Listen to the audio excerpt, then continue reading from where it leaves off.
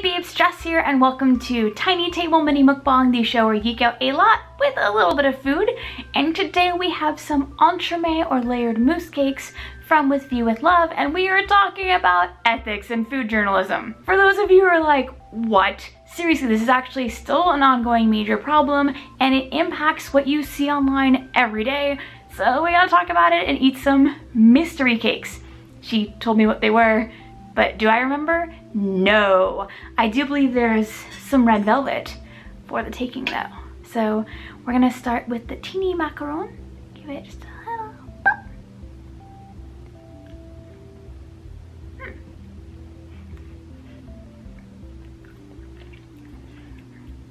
Very delicately soft, a little bit of a chew, a little bit of a berry note. Let's try that one. So, food ethics. We are not going to talk about the whole set of it because, dear goodness, I was talking with a friend of mine about it earlier actually, and he was like don't get us started about, say, fair trade, which is its own can of worms. But I wanted to talk about ethics in food journalism while it is, ooh, that looks quite lovely. It's intense, it's important, and I'm not kidding when I say it's on everything you see.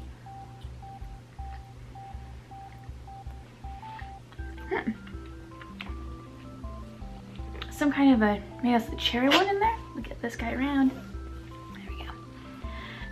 So the reason I brought it up specifically today is that I'm testing these. This is a first impression of her cakes. There's a whole range here for me to try. I've actually got more downstairs to go through. I paid for them, but she's interested in working with me on a contest. And so I'll be working with them even more if I like all the cakes.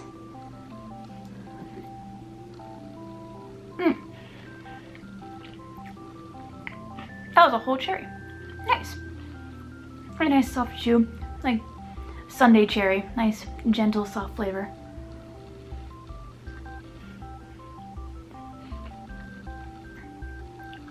So with all that in my head, I want to talk to you about ethics. I know, not the most exciting sounding, but very important. So if you think about it, food writing in the beginning, you only heard about restaurants a few ways. Your friends, you going and finding out about them yourself, or something like the New York Times where they had a budget.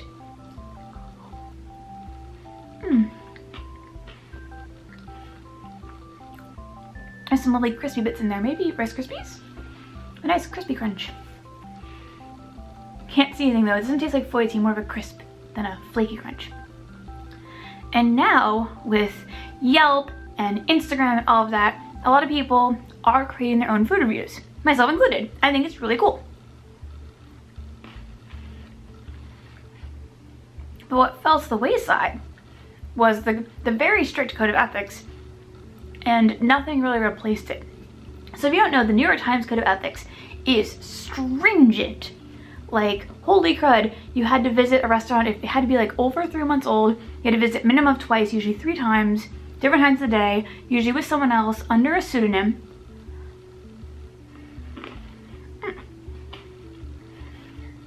This chocolate cherry is quite nice. Not super bold, but I like how pleasantly mellow the two flavors are, and that there's a whole cherry right there. Cheers.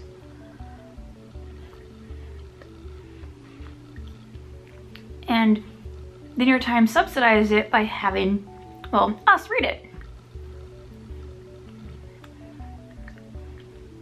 And well, there have been attempts for food bloggers to have code of ethics. I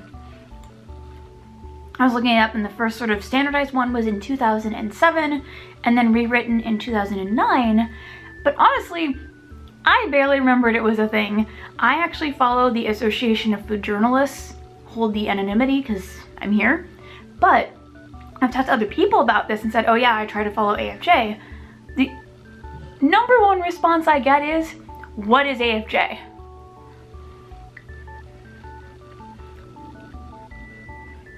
That tells you how far this is going. Which is really frustrating actually, because the problem is that, wait for that plane to go by. So am I sitting here saying that I think Instagram and Yelp are bad? No, the opposite. What I'm actually having a problem with is that we lack any kind of way for anyone to be ethical.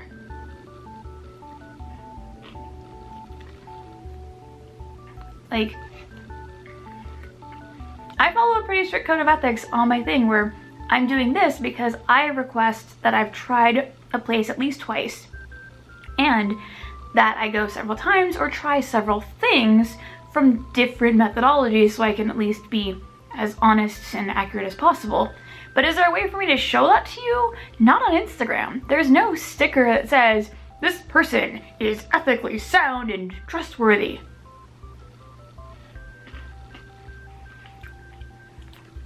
On the flip side, it's not like I went to culinary school. You know, I have a background in biology. I just happened to be at the right place at the right time to become a food writer by complete accident. Let's try this one next. Oh, it's got a nice dense shell. Lovely. Let you see the cracking happening.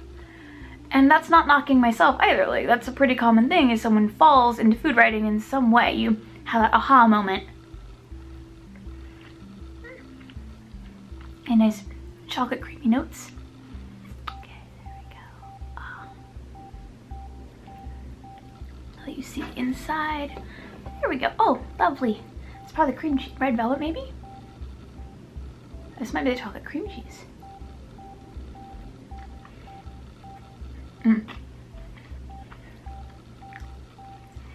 Very dark chocolate with cream cheese. Creamy cheesy, creamy. Yes, creamy cheesy, for those of you who know that reference.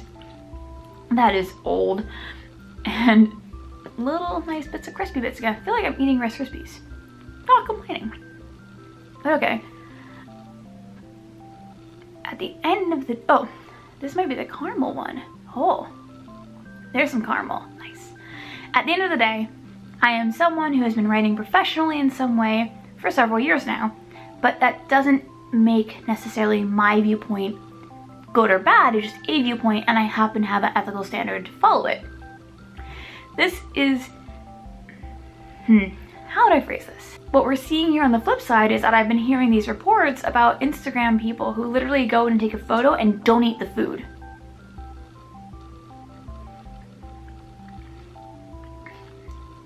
Oh, that's some nice caramel.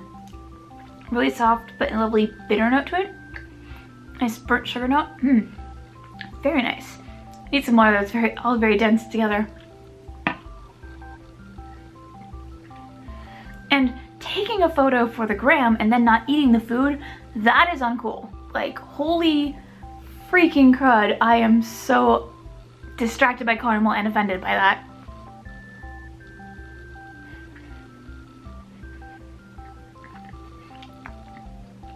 And it's totally fine if you don't like the food, that's different.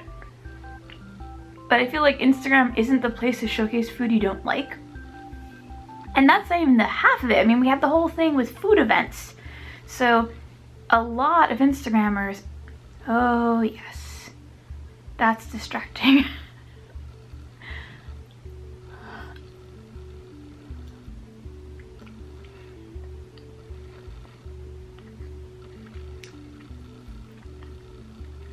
That's good. A lot of Instagrammers, we see the huge spreads of food. Those are from food events.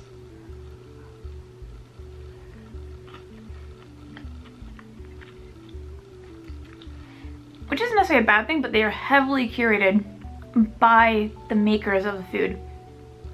And on one hand, it's great to have a large quantity of food to try, and so I do go to some events, but I go to very few.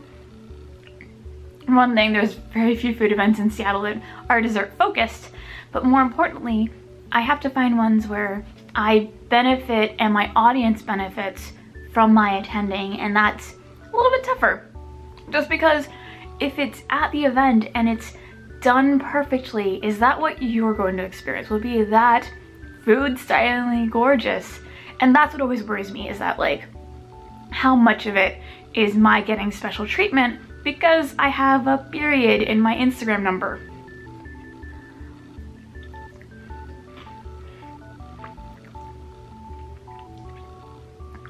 And that's not even including things like, I'm a known entity to most of the Seattle dessert scene. Not only that, I'm friends with most of the Seattle dessert scene. I try to make that really obvious in my content, but I I'm buddies with a lot of these people because they're cool people and you hang out with them enough. Like, I know most of the crew of Chocolopolis. You know, I hang out with most of them. And I still really respect them as a brand, and that's separate of my friendship, but I will take that into consideration just because that's something you have to take into consideration. You shouldn't just ignore it or hide it. And so I try to be public about that, but that's why I did so many things with them, was that I was like, you guys are amazing and no one knows about you, and I want to highlight that.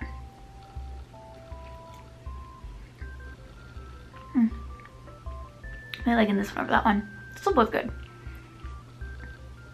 And that's my decision, but I think all of this rambling aside, what I'm really thinking about is how to sort of build a more ethical system for everybody. And I really think it, oh no, I think it comes to really 2 points.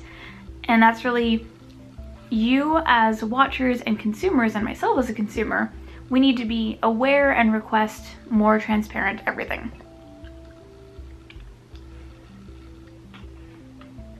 If there's a maker you like, encourage them to be more accurate and upfront about if it's a paid promotion, or if it's a first impression, or if it's an event.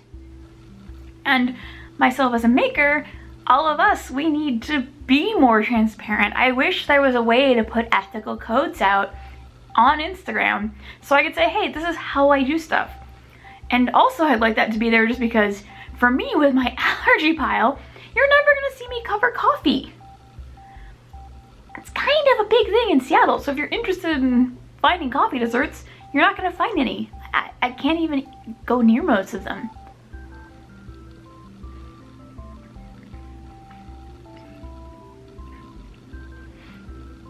But those are things that probably you care about as someone looking up Seattle stuff.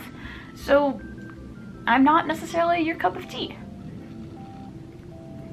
I do cover tea desserts. Dear goodness, I love tea desserts. Oh dear, this is good stuff. And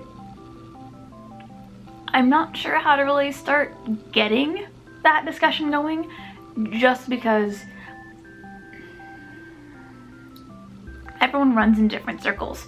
So like, I know a good number of the Seattle food scene, but there are more established bloggers like Molly Weisenberg. I've never seen her. I've never met her. I don't even hang out near that crowd. They seem cool. I'm not in that crowd.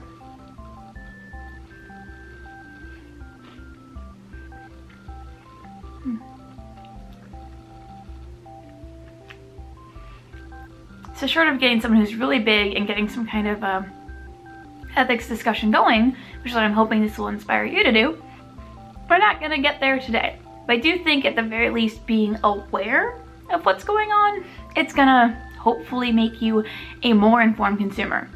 So the moral of, oh no. So the moral of the story is this. A lot of ethics stuff is weird. That's nothing new. Go on. And there's things you can do about it. You can request more transparency. You can even just ask if it was an event. If it looks like an event, it was almost certainly an event. Just pointing that out there.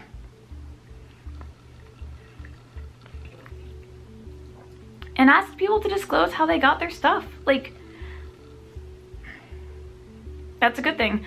Like, okay, backing up a bit. This hasn't really got to me actually. So when I was a more active food writer, I need water. I was going to all these food events. I mean like the big conferences and stuff like that. It's like IFBC, IACP, which doesn't mean anything to you, but like the International Association of Culinary Professionals, or the International Food Bloggers Conference. A lot of these things. I didn't go to everyone, but went to a bunch. They give out a lot of freebies, and not just big freebies though. There was some big freebies, I will let you know. I once got 2 free round trip tickets anywhere Alaska flew. Like, it's nonsense. But even ignoring that, like, how do I even put this? All the freebies. There's so many free food items, and it actually gets to the point where you stop realizing how much things cost. And I know it's a major brag. Like, We are living in a world of food insecurity. As someone who's been on food stamps, I totally understand just how much of a brag that was. But it's an actual problem because, one, this should be going to other people, but more importantly for you, it impacts what gets covered because your concept of the pricing is all wrong. I would have to actually go to grocery stores. Ooh, is this strawberry? I think this is red velvet. And I'll just let you see that. I'd have to figure out how much things cost on my own because it didn't always have the MSRP listed.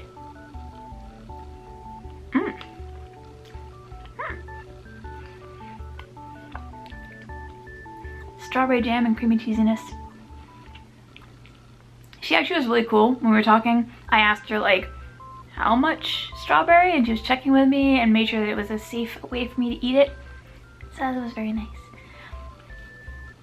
But yeah, like I remember going into Safeway and going, how much does this tuna cost?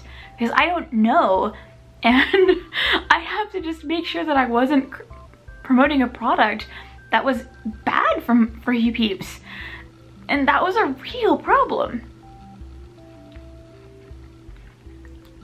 Which is so weird to say right now. And then there are all these like hotels, they're like, no influencers, no way. And on the flip side, people are getting so much free stuff. I got some stuff recently, they're like, yeah, free hotels for influencers if you're big enough. And that's what's going on. So on one hand, you have people who won't let influencers in. On the other hand, people just living it up trying to get influencers in the front door.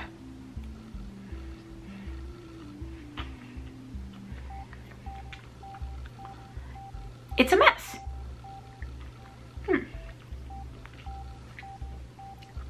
And I just miss being able to eat strawberries whenever I want. Simple problems. There we go. So, it's weird. The answer is it's weird. And I actually stopped going to a lot of food conferences just because I didn't feel like they were...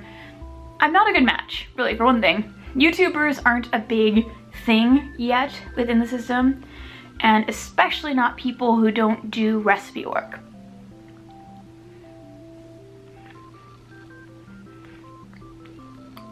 But those are where all the brand deals go down. Like, hoo boy.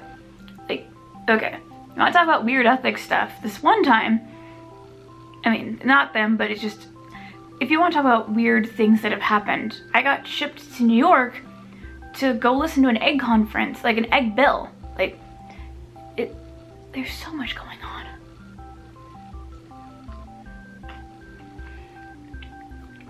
And it's not dinging the people that are involved. It was actually really cool to listen to. It's just, this is what's going on behind the scenes. And I was small back then. Holy crud, I was small. But that's the world of influencing, is that once you are going to the right places, meeting the right people, you get more stuff for free with more push to do stuff that might be unethically sound.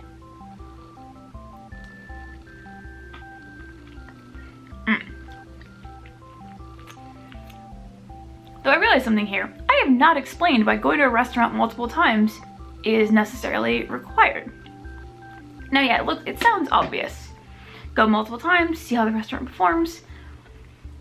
It's that what I found is that you actually have to go 3 times in most cases. And so what'll happen is usually I have a really good experience and then a not as great, and then I have to see what if an in-between type thing happens, which is pretty common.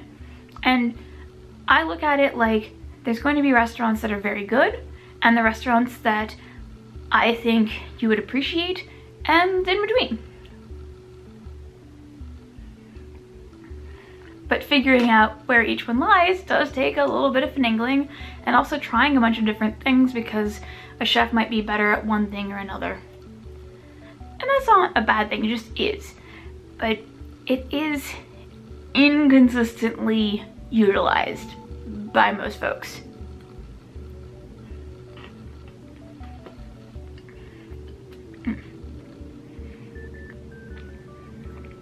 They've all had the same crunchy thing going on. I'm trying to find a crunchy. So that's a good call. All right, this is actually really cool. So what she's using, I'm not sure what brand, but there's an item known as a croquant. And that's the Valrhona name for it, probably has an actual generic name. But what they are is basically imagine a Rice Krispie cereal wrapped in a little bit of chocolate. These are actually banned in my house because we eat them so fast. Dear crud, they're really easy to eat by the handful. But it's kind of ingenious here because then with the chocolate acting as a defense against the mousse, they'll stay crispy longer. And because she put it right next to the cream cheese layer, I didn't really taste the outside, I just got the crispiness. Neat. I have seen other ways to do like crispy layers in this kind of a cake, but I've seen a lot of different ways they get crispy textures into these kind of mousse cakes, but I don't think I've seen a lot of people play with croquants inside, and I think that's really cool. Nice. I wish the strawberry piece would stay in though. It's okay, small things.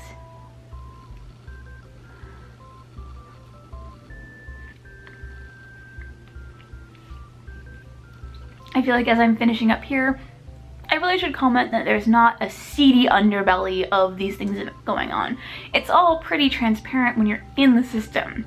Basically, the more active you are and the more your engagement and your growth goes, the more invites you get, period. Whether or not you accept them is up to you, but they do end up being kind of like YouTube sponsorships and just being a lot.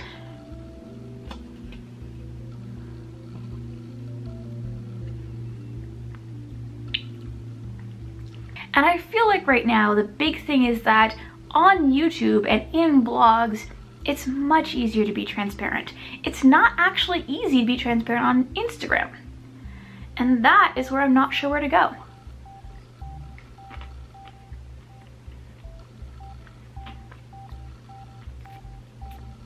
So I mean, I can put a link in my link tree telling you exactly my code of ethics, but will you have the impetus to click? That's where we're stuck. So yeah, I totally encourage you, like, ask your favorite influencers where they got stuff. Ask them to be transparent. Ask them how they do their food reviews. Do they go multiple times? How do they do sponsorships? Like, I want us to be able to have this really cool space.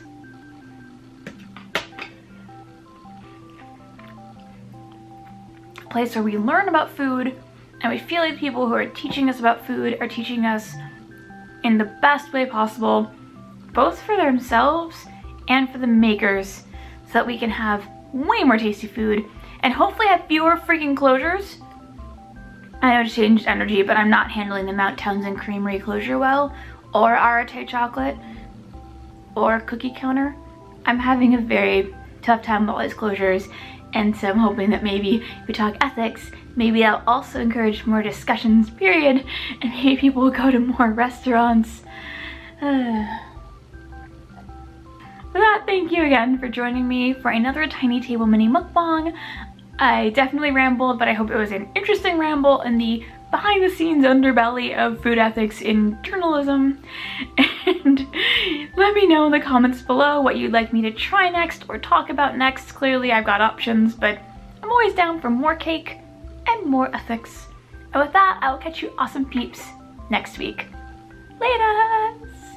I can't believe I ate all of those. I can't believe I rambled for 25 minutes while eating all of those.